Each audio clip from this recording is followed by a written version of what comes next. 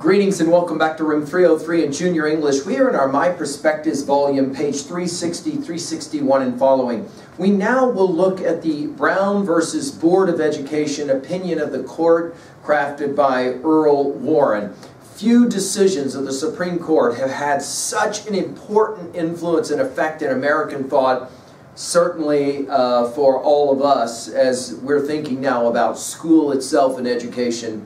And in some ways, you could make the argument that all of our study in Junior English has gone really pointed from and towards this, this classic decision. Why? Because we are our education, aren't we, in some profound and fundamental way, and therefore all Americans had to have the right to an education and that was equal in every way. So we're now going to turn to this reading. I want you to pay attention to the way in which the argument is presented here, making notes in your volume. We'll be working now with professional reader. Brown v. Board of Education, Opinion of the Court, by Earl Warren. Legal opinion. Background.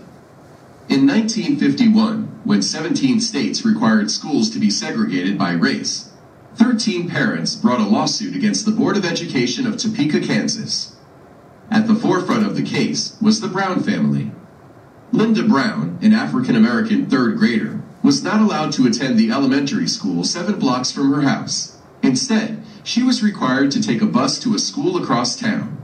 Since the United States Supreme Court decision in the 1896 case Plessy v. Ferguson, racial segregation of schools had been allowed so long as the schools were separate but equal. In the landmark case of Brown v. Board of Education, the Supreme Court ruled unanimously, 9-0, to reverse Plessy. About the author. Earl Warren, born 1891, died 1974, a lawyer and 3-time governor of California, served as the 14th Chief Justice of the United States from 1953 to 1969.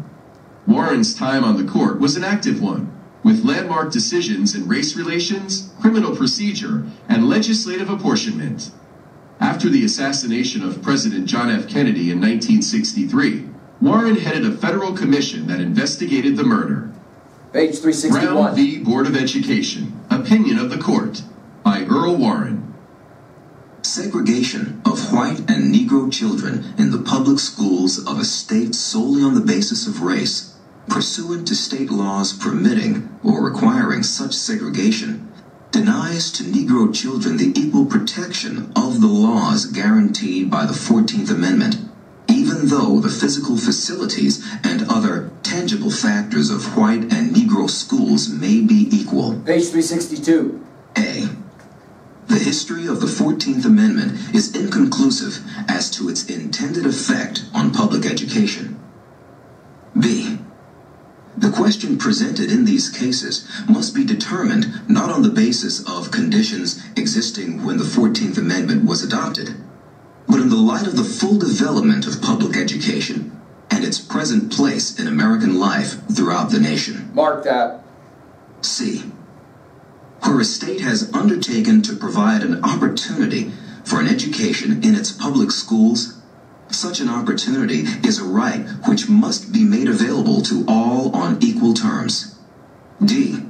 Segregation of children in public schools solely on the basis of race deprives children of the minority group of equal educational opportunities, even though the physical facilities and other tangible factors may be equal.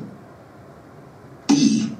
The separate but equal doctrine adopted in Plessy v. Ferguson, 163 U.S. 537, has no place in the field of public education. Mark that.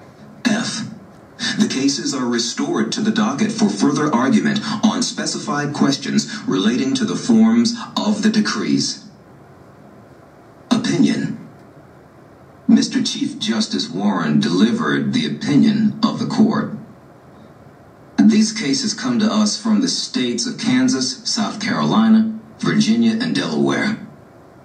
They are premised on different facts and different local conditions, but a common legal question justifies their consideration together in this consolidated opinion.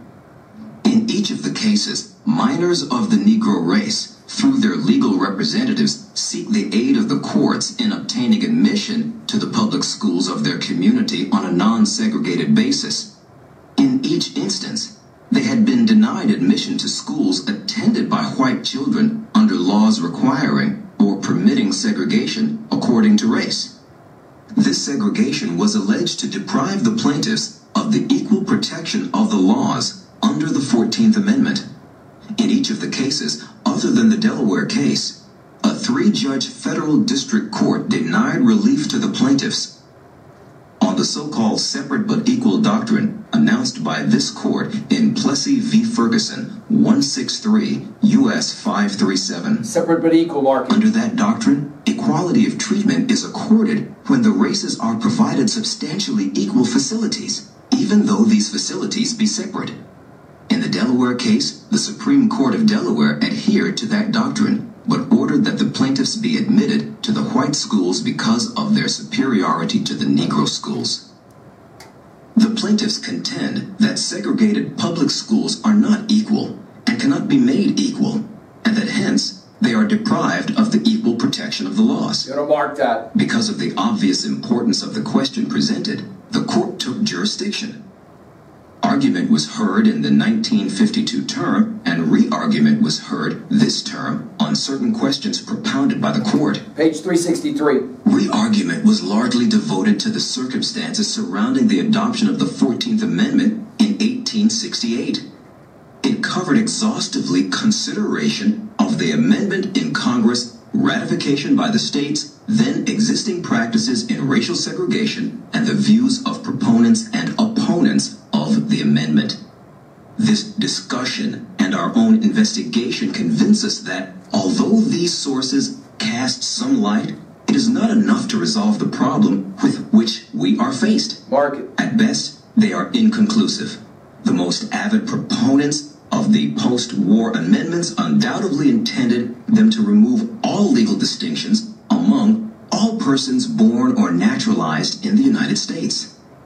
Their opponents just as certainly were antagonistic to both the letter and the spirit of the amendments and wished them to have the most limited effect. Mark that. What others in Congress and the state legislatures had in mind cannot be determined with any degree of certainty. An additional reason for the inconclusive nature of the amendment's history with respect to segregated schools is the status of public education at that time. In the South, the movement toward free common schools, supported by general taxation, had not yet taken hold. Education of white children was largely in the hands of private groups. Education of Negroes was almost non-existent, and practically all of the race were illiterate. Mark that. In fact, any education of Negroes was forbidden by law in some states. Mark that. Today, in contrast, many Negroes have achieved outstanding success in the arts and sciences, as well as in the business and professional world. It is true that public school education at the time of the amendment had advanced further in the North, but the effect of the amendment on northern states was generally ignored in the congressional debates. Even in the North, the conditions of public education did not approximate those existing today. The curriculum was usually rudimentary. Ungraded schools were common in rural areas. The school term was but 3 months a year in many states, and compulsory school attendance was virtually unknown. As a consequence, it is not surprising that there should be so little in the history of the 14th Amendment relating to its intended effect on public education. In the first cases in this court construing the 14th Amendment, decided shortly after its adoption, the court interpreted it as prescribing all state-imposed discriminations against the Negro race. The doctrine of separate but equal did not make its appearance in this court until 1896 in the case of Plessy v. Ferguson, Supra, involving not education, but transportation. Mark that. American courts have since labored with the doctrine for over half a century. Page 364. In this court, there have been 6 cases involving the separate but equal doctrine in the field of public education. In Cumming v. County Board of Education, 175 U.S. 528, and Gong Lum v. Rice, 275 U.S. 78. The validity of the doctrine itself was not challenged. In more recent cases, all on the graduate school level, inequality was found in that specific benefits enjoyed by white students were denied to Negro students of the same educational qualifications. Missouri ex relatione, Gaines v. Canada, 305 U.S. 337. Sippuel v. Oklahoma, 332 U.S. 631. Sweat v. Painter, 339 U.S. 629. McLaurin v. Oklahoma State Regents, 339 U.S. 637. In none of these cases was it necessary to re-examine the doctrine to grant relief to the Negro plaintiff. And in Sweat v. Painter, Supra, the court expressly reserved decision on the question whether Plessy v. Ferguson should be held inapplicable to public education. In the instant cases, that question is directly presented. Here, unlike Sweat v. Painter, there are findings below that the Negro and white schools involved have been equalized, or are being equalized, with respect to buildings, curricula, qualifications, and salaries of teachers, and other tangible factors. Our decision, therefore, cannot turn on merely a comparison of these tangible factors in the Negro and white schools involved in each of the cases. Mark that. We must look instead to the effect of segregation itself on public education. Circle the word effect. In approaching this problem, we cannot turn the clock back to 1868, when the amendment was adopted, or even to 1896, when Plessy v. Ferguson was written. We must consider public education in the light of its full development and its present place in American life throughout the nation. Mark that. Only in this way can it be determined if segregation in public schools deprives these plaintiffs of the equal protection of the laws. Today, education is perhaps the most important function of state and local governments. Mark that. Compulsory school attendance laws and the great expenditures for education both demonstrate our recognition of the importance of education to our democratic society. Mark it. It is required in the performance of our most basic public responsibilities, even service in the armed forces. It is the very foundation of good citizenship. Mark it. Today, it is a principal instrument in awakening the child to cultural values, in preparing him for later professional training, and in helping him to adjust normally to his environment. In these days, it is doubtful that any child may reasonably be expected to succeed in life if he is denied the opportunity of an education. Right. Such an opportunity, where the state has undertaken to provide it, is a right which must be made available to all on equal terms. Circle the word right. We come then to the question presented: does segregation of children in public schools solely on the basis of race, even though the physical facilities and other tangible factors may be equal, deprive the children of the minority group of equal educational opportunities? We believe that it does. Circle that. In Sweat v. Painter, Supra, in finding that a segregated law school for Negroes could not provide them equal educational opportunities, this court relied in large part on those qualities which are incapable of objective measurement, but which make for greatness in a law school. Page 365. In McLaurin v. Oklahoma State Regents, Supra, the court, in requiring that a Negro admitted to a white graduate school be treated like all other students, again resorted to intangible considerations: his ability to study, to engage in discussions and exchange views with other students, and, in general, to learn his profession. Such considerations apply with added force to children in grade and high schools. Mark that. To separate them from others of similar age and qualifications solely because of their race generates a feeling of inferiority as to their status in the community that may affect their hearts and minds in a way unlikely ever to be undone. Mark it. The effect of this separation on their educational opportunities was well stated by a finding in the Kansas case by a court which nevertheless felt compelled to rule against the Negro plaintiffs.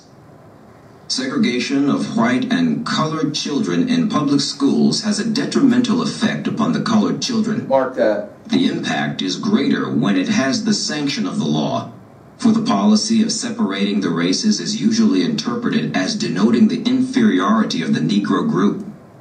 A sense of inferiority affects the motivation of a child to learn. Mark that. Segregation with the sanction of law, therefore, has a tendency to retard the educational and mental development of Negro children and to deprive them of some of the benefits they would receive in a racially integrated school system. Whatever may have been the extent of psychological knowledge at the time of Plessy v. Ferguson, this finding is amply supported by modern authority. Any language in Plessy v. Ferguson contrary to this finding is rejected. Mark it. We conclude that, in the field of public education, the doctrine of separate but equal has no place. Mark it. Separate educational facilities are inherently unequal. Therefore, we hold that the plaintiffs and others similarly situated for whom the actions have been brought are, by reason of the segregation complained of, deprived of the equal protection of the laws guaranteed by the 14th Amendment.